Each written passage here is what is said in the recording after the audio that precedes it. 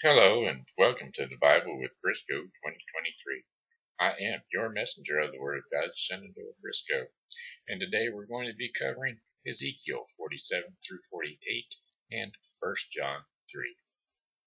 Father, I just ask for clarity of voice and articulation and a smooth reading of your Word, so that it may be a blessing to you and for all those who have tuned in from all around the world. In Jesus' mighty name, amen. And they all said, Amen. The river from the temple. Ezekiel 47. The man brought me back to the entrance to the temple, and I saw water coming out from under the threshold of the temple toward the east. From the temple, for the temple faced east, and the water was coming down from under the south side of the temple, south of the altar. He then brought me out through the north gate and led me around the outside to the outer gate facing east, and the water was trickling from the south side. As the man went eastward with a measuring line in his hand, he measured off 1,000 cubits and then led me through water that was ankle deep. He measured off another 1,000 cubits and led me through water that was knee deep. He measured off another 1,000 and led me through water that was up to my waist. And then he measured off another 1,000. But now it was a river that I could not cross, because the water had risen and was deep enough to swim in, a river that no one could cross. He asked me, Son of man, do you see this? And then he led me back to the bank of the river. When I arrived there, I saw a great number of trees on each side of the river. He said to me, This water flows toward the eastern region and goes down into the Araba, where it enters the Dead Sea. When it empties into the sea, the salty water there becomes fresh. Swarms of living creatures will live wherever the river flows. There will be large numbers of fish, because this water flows there and makes the salt water fresh. So, where the river flows, everything will live. Fishermen will stand along the shore from En-gedi to En-eglaim. There will be places for spreading nets. The fish will be of many kinds, like the fish of the Mediterranean Sea. But the swamps and marshes will not become fresh. They will be left for salt. Fruit trees of all kinds will grow on both banks of the river, and their leaves will not wither, nor will their fruit fail. Every month they will bear fruit, because the water of the sanctuary flows to them. And their fruit will serve for food, and their leaves for healing. The boundaries of the land. This is what the Sovereign Lord says. There are the boundaries of the land that you will divide among the 12 tribes of Israel as their inheritance, with 2 portions for Joseph. You are divided equally among them, because I swore with uplifted hand to give it to your ancestors. This land will become your inheritance. This is what is to be the boundary of the land. On the north side, it will run from the Mediterranean Sea by the Hethlon road, past Lebo, Hamath, to Zedadad, Baroth, and Shibaron, which lies on the border between Damascus and Hamath, as far as Hazar Hittim, which is on the border of Haran. The border or the boundary will extend from the sea to Hezrah, Hinnon, along the northern boundary of Damascus, with the border of Hamath to the north.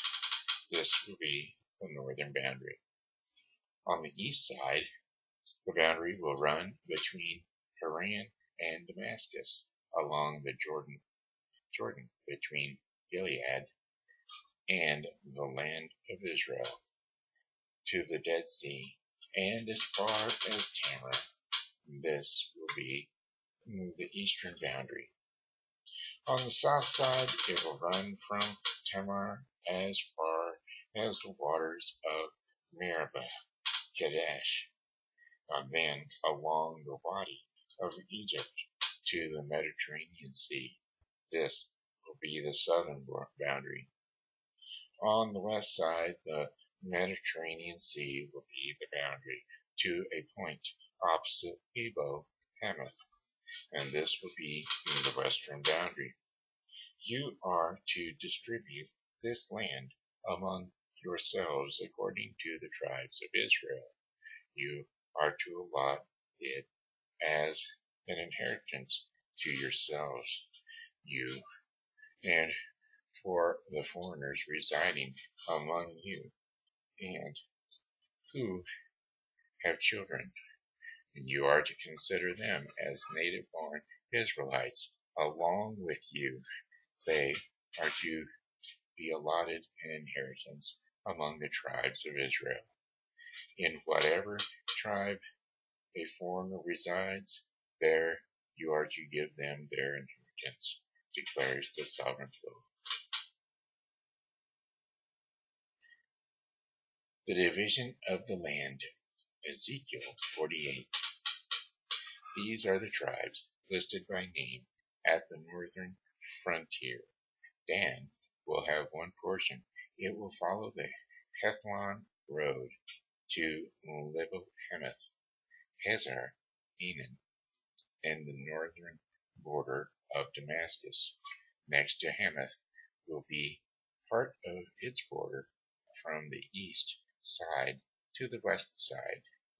Asher will have one portion, and it will border the territory of Dan from east to west.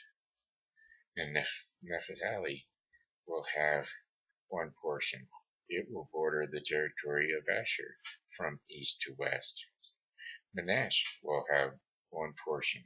It will border the territory of Naphtali from east to west. Ephraim will have one portion, and it will border the territory of Manasseh from east to west. Reuben will have one portion. It will border the territory of Ephraim from east to west. Judah will have one portion. It will border the territory of Reuben from east to west.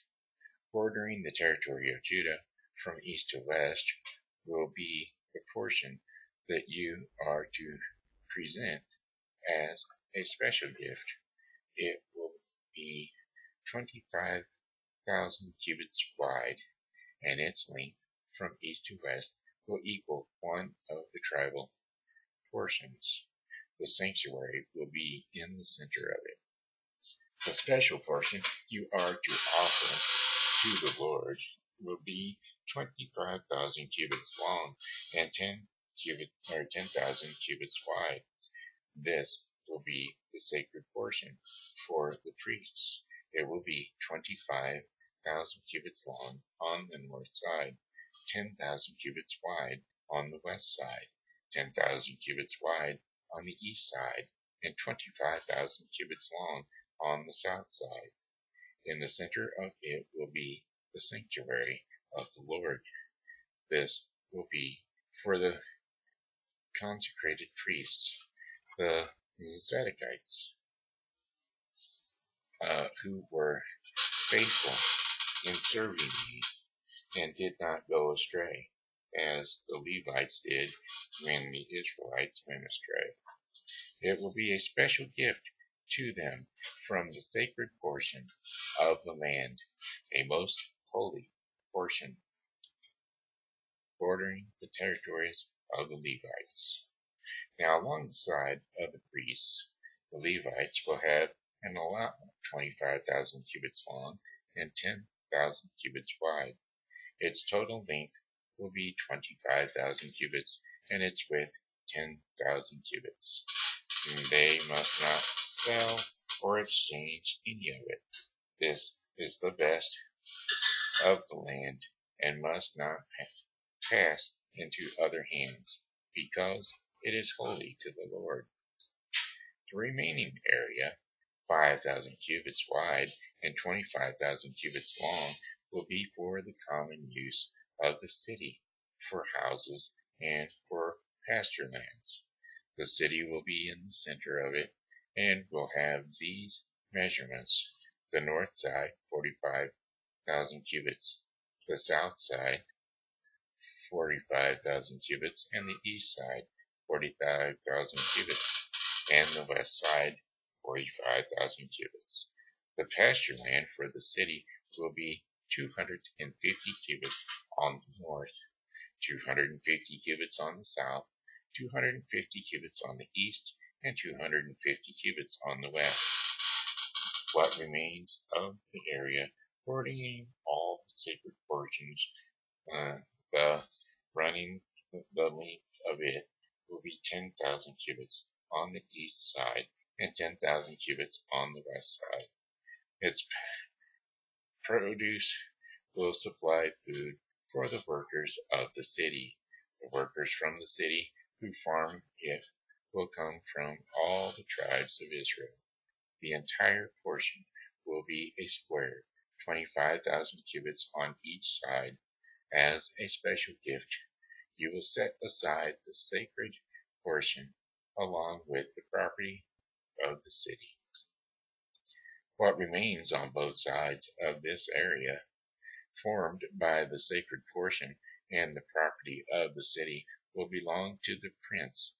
It will extend eastward from the 25,000 cubits of the sacred portions to the eastern border, and westward from 25,000 cubits to the western border, both these areas running the length of the tribal portions will belong to the prince, and the sacred portion with the temple sanctuary will be in the center of them. So the property of the Levites and the property of the city will lie in the center of the area that belongs to the prince. The area belonging to the prince will lie between the borders of Judea and the border of Benjamin. And as for the rest of the tribes, Benjamin will have one portion. It will extend from the east side to the west side. Simon will have one portion. It will border the territory of Benjamin from the east to the west. Issachar will have one portion, and it will border the territory of Simon from east to west. Zebulun will have one portion, and it will border the territory of Issachar from east to west. Gad will have a portion.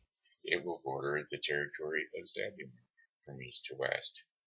The southern boundary of Gad will run south from Tamar to the waters of Meribah, Kadesh, then along the Wadi of Egypt to the Mediterranean Sea. This is the land you are to allot as an inheritance to the tribes of Israel, and these will be their portions, declares the sovereign Lord. The gates of the new city. These will be the exits of the city, beginning on the north side, which is 4,500 cubits long. The gate of the city will be named after the tribes of Israel. The three gates on the north side will be the gate of Reuben, the gate of Judah, and the gate of Levi. On the east side, which is 4,500 cubits long, will be three gates: the gate of Joseph, the gate of Benjamin, and the gate of Dan. And on the south side, which measures 4,500 cubits, will be the gates of Simon, the gates of Briscoe, and the gate of Zebulun. And on the west side, which is 4,500 cubits long, will be the three gates: the gate of Gad, the gate of Asher, and the gate of Naphtali.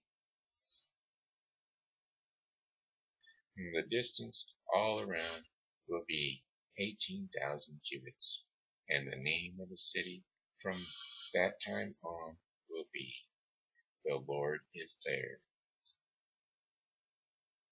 And that was Ezekiel 47 through 48. And now we will be turning to John 3. 1 John 3, that is. 1 John 3. See what great love the Father has lavished on us, that we should be called children of God. And that is what we are. The reason the world does not know us is that it does not know Him.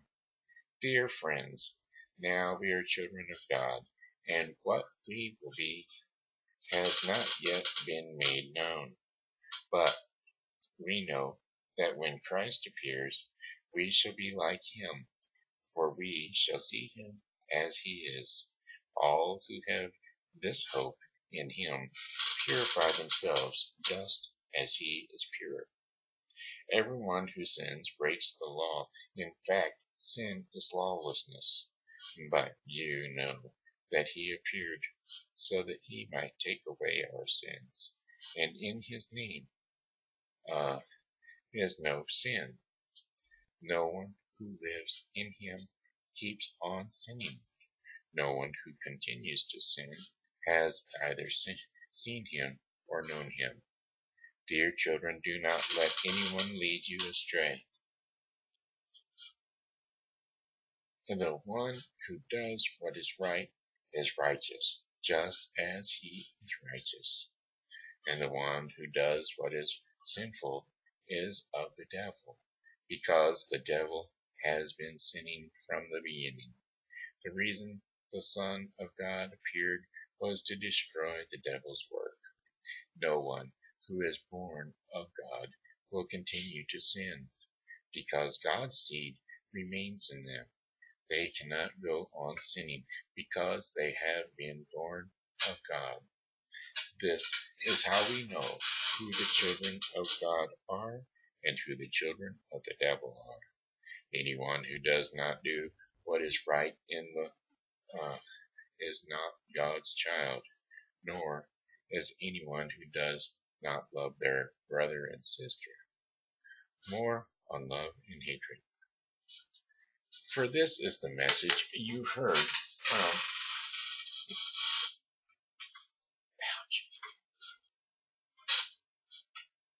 For this is the message you heard from the beginning.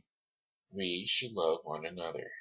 Do not be like Cain, who belonged to the evil one and murdered his brother. And why did he murder him? Because his own actions were evil and his brother's were righteous. Do not be surprised, my brothers and sisters, if the world hates you. We know that we have passed from death to life because we love each other. Anyone who does not love remains in death. Anyone who hates a brother or a sister is a murderer, and you know that no murderer has eternal life residing in them. This is how we know what love is. Jesus Christ laid down His life for us, and we ought to lay down our lives for our brothers and sisters. If anyone has material possession and sees a brother or sister in need, but has no pity on them, how can the love of God be in that person? Dear children, let us not love with words or speech, but with actions and the truth. This is how we know that we belong to the truth, and how we set our hearts at rest in His presence. If our hearts condemn us, we know that God is greater than our hearts, and He knows everything. Dear friends, if our hearts do not condemn us, we have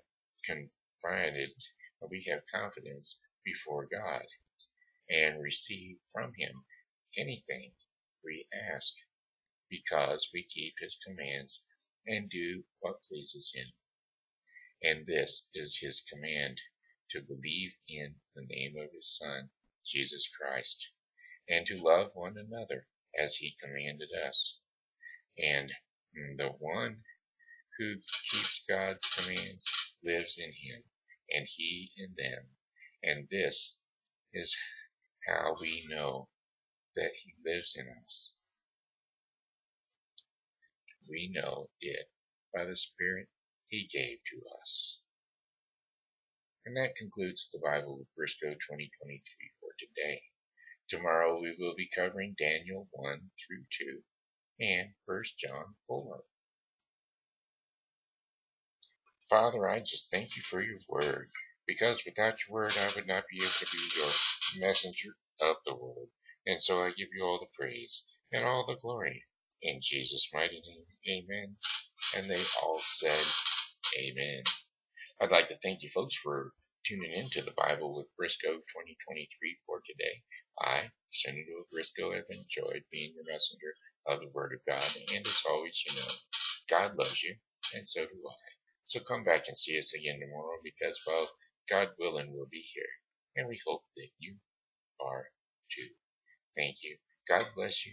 And please like and share.